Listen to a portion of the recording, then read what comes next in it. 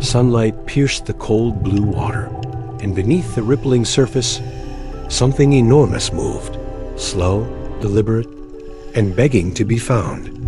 How sound lay in its early September stillness, where the mountains of British Columbia sank into the sea like broken teeth. World above hummed with fairy horns and gulls. But below the surface there was only the rhythm of breath, the kind that belongs to those who know how fragile time is when measured in oxygen. Mark Anderson drifted downward, fins slicing the clear water, his camera harness pressing against his ribs.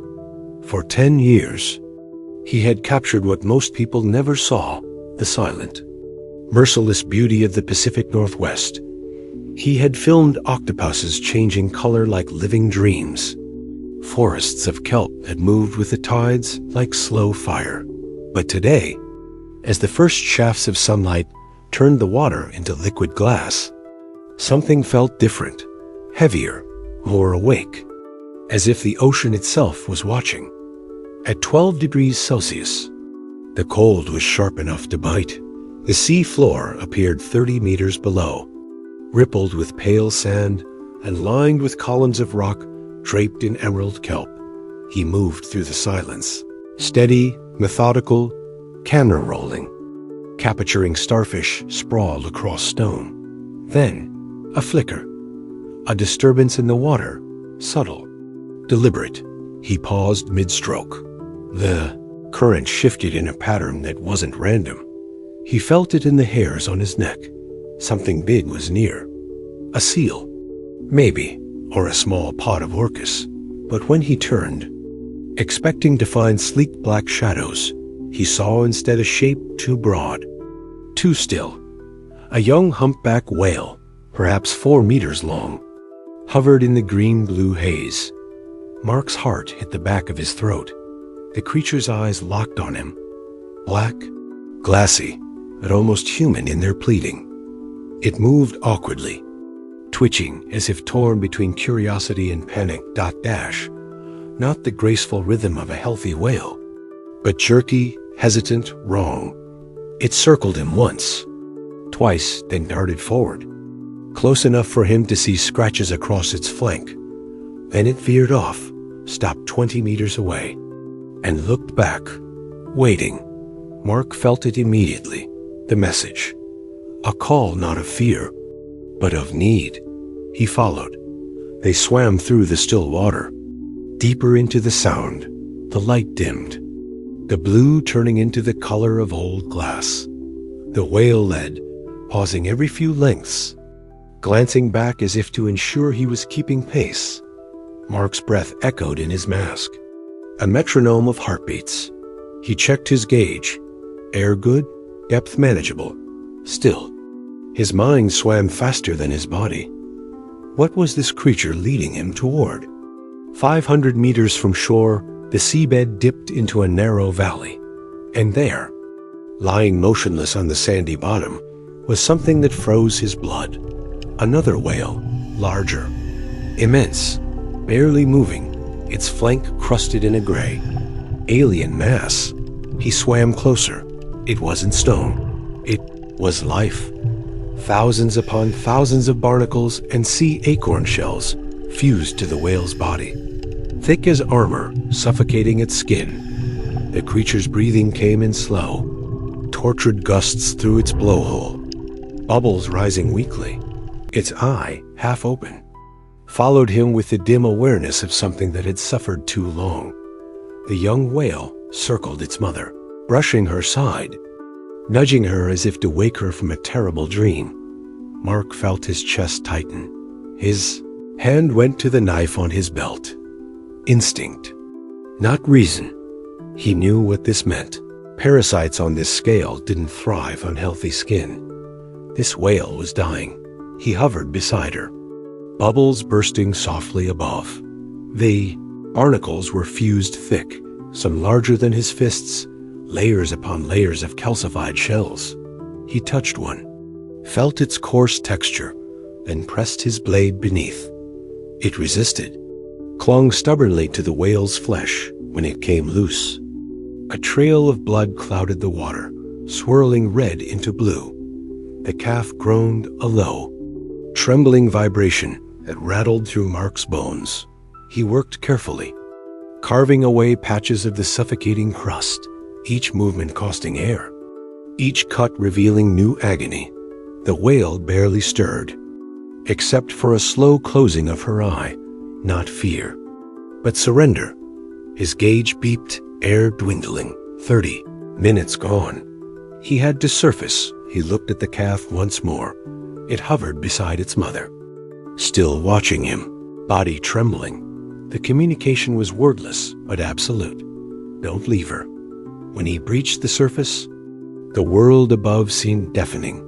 The wind tore across the sound, gulls crying overhead. But all he could hear was his own racing pulse. He hauled himself onto the boat, ripped off his mask, and reached for the radio. "This is Mark Anderson, certified diver," he said, voice breaking between breaths. "I've found a humpback in critical condition, covered in barnacles, barely breathing. There's a calf with her. How Sound, about a mile east-northeast of the inlet. Please, send rescue." The voice that answered was calm, professional, older. "Copy that. Mark, hold position. We'll dispatch a marine mammal rescue vessel. ETA 1 hour. 1 hour. He drifted on the boat, staring at the water, feeling time stretch like wire. Below him, an entire world fought for one creature's survival. Every few minutes he slipped his mask back on and dipped below. Watching, praying, the calf no longer darted nervously. It had understood. Help was coming. When the rescue vessel arrived, a white catamaran bristling with equipment, the water turned busy with fins and bubbles. 6 people moved like surgeons in slow motion. 2 marine veterinarians, 3 rescue divers, and a specialist in crustaceans. Mark joined without hesitation. They descended together, halos of bubbles spiraling upward, lights cutting through the murk. The team surrounded the dying giant, attaching inflatable pontoons and hydraulic scrapers.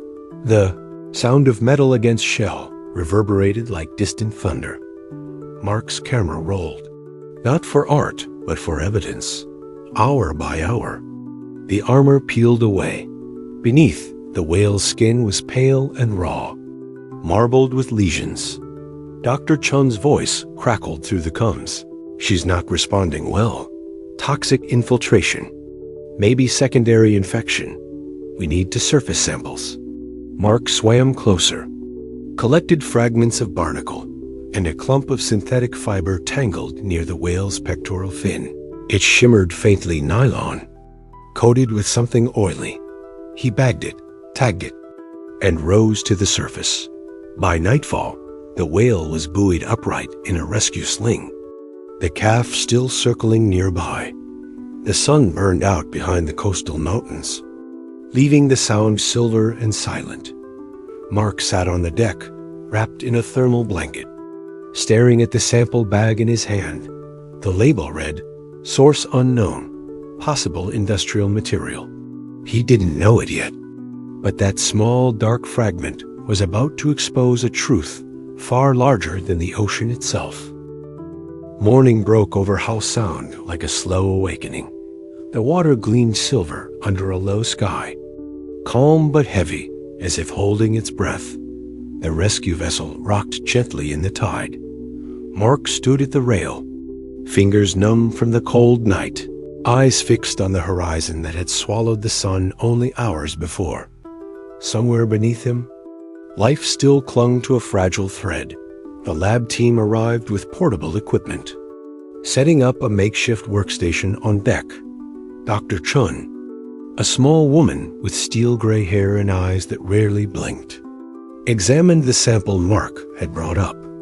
She placed the tangled nylon under a handheld microscope, her brow tightening. "This isn't just debris," she murmured. "It's an industrial trawl net. Look here, see the coating?" She scraped the surface with a scalpel, releasing a faint chemical scent that stung the air. Tributyltin, banned 2 decades ago. It's one of the most toxic antifouling agents ever made. Used to stop barnacle growth on ship hulls, and now it's killing whales. Mark's throat went dry. The ocean had always seemed endless, invincible. But this was the wound beneath its surface. Human fingerprints pressed deep into the flesh of the sea. Can it be treated? He asked quietly. Dr. Chun shook her head. Not easily. The compound dissolves in fat tissue, poisons the blood, shuts down the immune system. Those barnacles weren't the problem. They were the symptom. A poison weakened her, made her defenseless. The truth fell like lead between them. Around the deck, the rescue crew moved with the silent precision of soldiers in a losing war. The whale floated below in the sling, her massive eye half open, surrounded by streaks of pink where skin had been stripped bare. The calf stayed close, brushing its mother's flank with gentle insistence, as if reminding her to keep breathing. By midday, the decision was made. The whale would be transported to the Marine Mammal Rehabilitation Center near Vancouver. It was a risk, a long tow across uncertain waters. But without surgery to remove the poisoned material, she would die within days.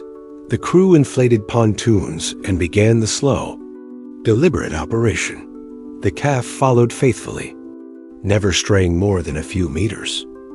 Mark filmed everything, the hydraulic arms lifting, the ropes tightening, the glistening body rising like a wounded god from the deep.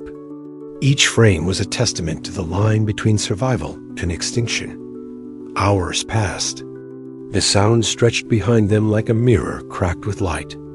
Every so often, the calf surfaced beside the tow line, spouting small jets of mist into the air, a rhythmic, fragile signal that echoed across the water. At dusk, the convoy reached the rehab center. Floodlights bathed the docks in white, illuminating a basin where marine veterinarians waded in waist-deep water. The sling lowered gently. The whale's body slid into the pool with a muted splash. Sensors and saline lines already prepared. Inside the observation room, Mark watched through the glass as Dr. Chun and her team began the procedure.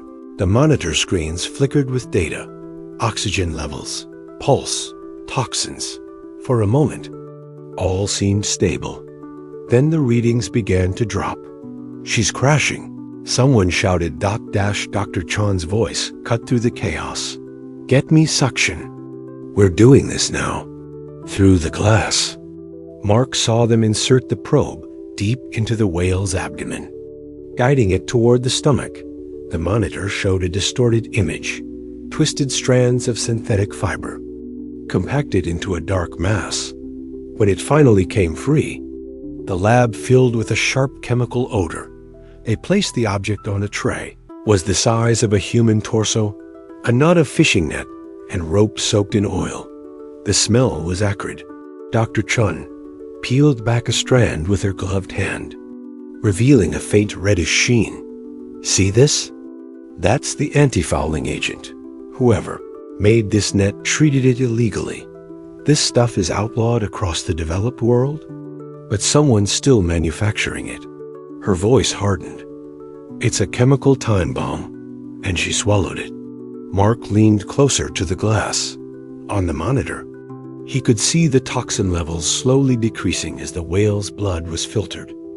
He whispered to himself, "She's fighting." The surgery lasted 4 hours.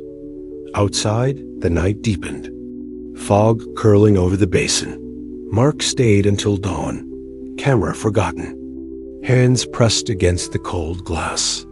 At sunrise, Dr. Chun emerged, her face streaked with exhaustion, but lit by the faintest smile. "She made it through," she said. "Barely. But she's alive."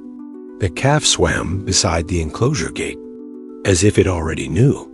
Days turned into weeks. The mother whale's skin began to heal, the raw patches fading to silver gray. The barnacle scars remained like constellations. A record of suffering etched in living flesh. Mark visited daily, cleaning the tanks, checking sensors, documenting the progress. He no longer filmed for broadcast. only for memory. Sometimes, at dawn, when the facility was quiet, he would lean against the railing and watch the whales through the still water. The calf had grown bolder, breaching playfully, while the mother moved slowly but with renewed grace. "You know," Dr. Chan said one morning, joining him with a mug of tea, "what happened here will change policy.